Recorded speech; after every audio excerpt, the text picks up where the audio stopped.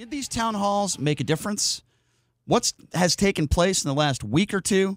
The Hunter Biden stuff. Well, a lot of stuff has gone on in the last week. Does it matter with the polls? Well, the latest poll that just came out by NBC News Wall Street Journal, shows that Joe Biden is still holding steady with an 11-point lead. And one of the men responsible for conducting that poll is Jeff Horwitt, who is a pollster who works with NBC and the Wall Street Journal. He joins us right now on the line. Jeff, I appreciate you coming on. How are you? I'm great. Pleasure to be here. So, Jeff, talk to me a little bit about this poll. Obviously, an 11-point lead is a large one. Can you compare where we are right now to where we were 4 years ago, where Hillary Clinton was at, and what's the difference between now and 4 years ago?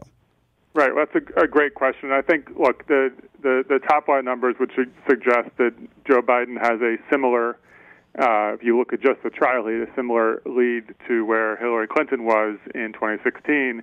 And again, it is worth noting that she did, in fact, win the popular vote, national polling data there, states notwithstanding.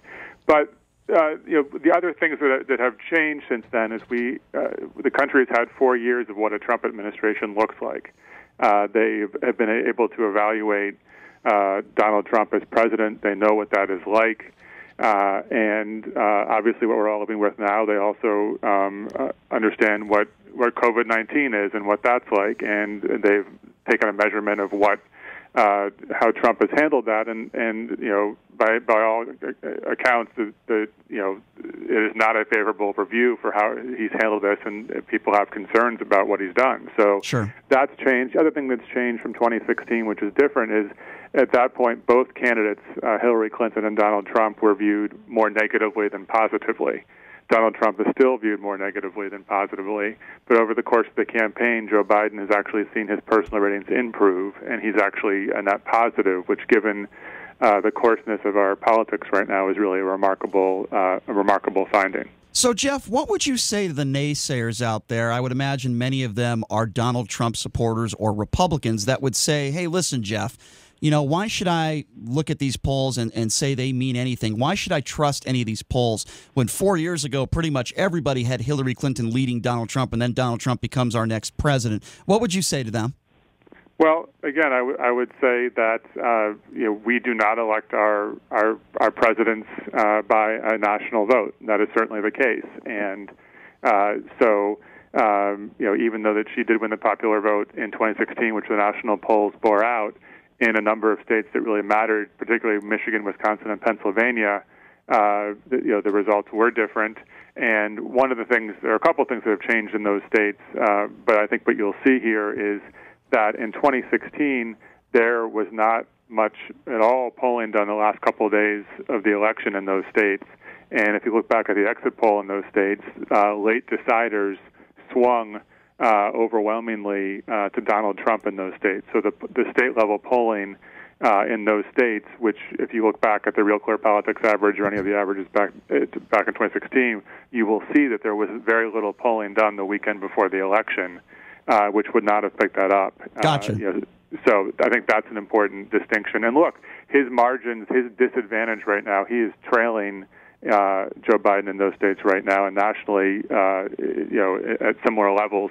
In our poll, we also measured swing states, which those states include, and Biden's margin there is almost equally to is 11 points overall at 10 points. Jeff, do you factor in voter registration or the changes from 2016 to 2020? Like, for example, Donald Trump won Pennsylvania in 2016. I think the Democratic advantage in voters was 500,000 or so. That's down to, I believe, 300,000.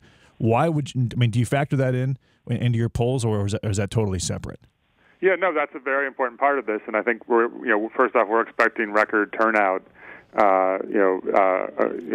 Both for Democrats and Republicans, there's high enthusiasm for really both parties. There's not an enthusiasm advantage there, but the calling that we do, we use voter lists that are updated, monthly. So we're making sure that we're getting the most up to date data there that we can, and so we're people who have registered and after even 2018 are in our samples and are being called. So if you're just joining us, we're speaking with Jeff Horwitt. He is a pollster who just has been recently working on this NBC Wall Street Journal poll that shows Joe Biden is ahead right now by 11 points. So, Jeff, you are on record as saying that there are some signs that you believe that this race could still tighten up, which I agree with you on. Can you just explain to our listeners why you feel that way? Sure. Well, again, I think that the Joe Biden does have 11-point advantage, and I think that is a large leap, but I think it could narrow for a couple of reasons. The one is that Donald Trump's job rating as president has improved slightly from our last poll.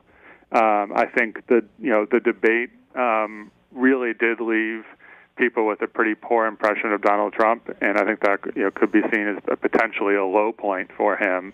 So the further you get away from that, and if he doesn't have a second similar effort in the debate next week, I think that may help. But look, the job rating is 44%. He's getting 42% of the vote.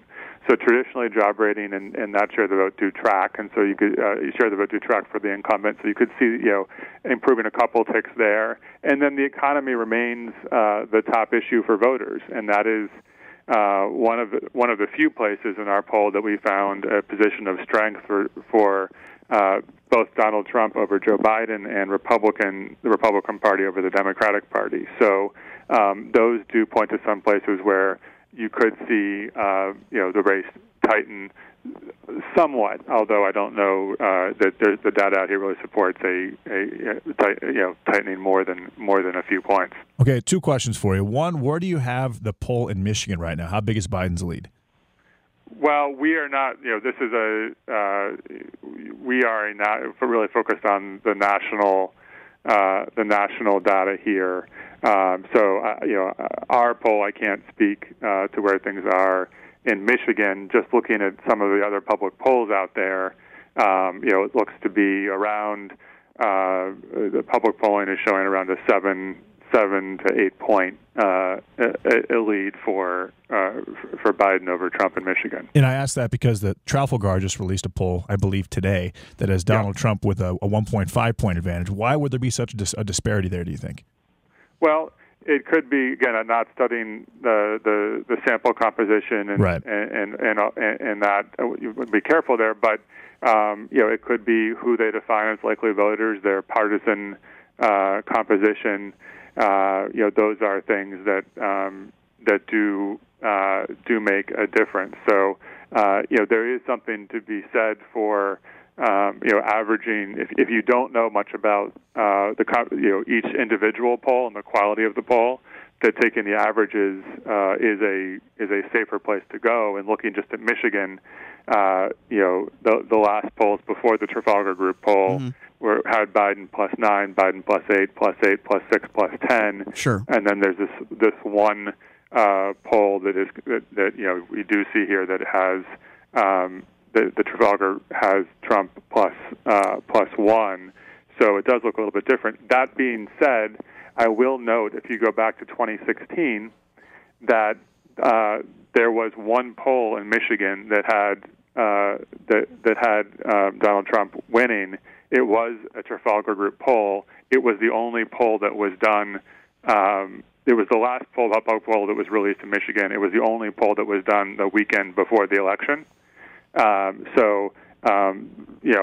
don't want to diminish that. They have a record, obviously, in Michigan of getting it right at the very end in 2016. I think, again, that was more a function, I think, then of the timing of their poll and being the last ones in, which I think if you want to know who's going to win in these states, you want the most recent data, and I think that's super important. I think, their result here does seem to be a little bit of an outlier compared to, because since these polls are being done at the same time, which was different than what happened in 2016. Thank you. I wanted to ask you this last question about the vice presidential debate. Did you think that it changed anything and made a difference in your poll? I tend to think that it didn't change a lot. I think that everything is relative, right? So I think there was a little bit more sense of normalcy in the vice presidential debate. There was a little bit more of a discussion on some of the issues and differences between the two parties. So there could have been a little bit of a reset there. but traditionally, vice presidential debates don't really change the focus, and especially when you have a figure like Donald Trump, who is so polarizing and sort of dominates the conversation and what voters are thinking about. I don't know that debate did anything to really change hearts and minds one way or another. And I tend to agree with you on that, and I've said the same thing. I don't think it moved the needle one way or the other. Well, Jeff, really appreciate what you do. Great job as always, and thank you for explaining your poll to our listeners. Appreciate your time. Thank you so much. Great to talk to you guys. Take care. Thank you. Thanks a lot, Jeff. That is Jeff Horwitt, smart guy, pollster who worked on this latest NBC Wall Street Journal poll.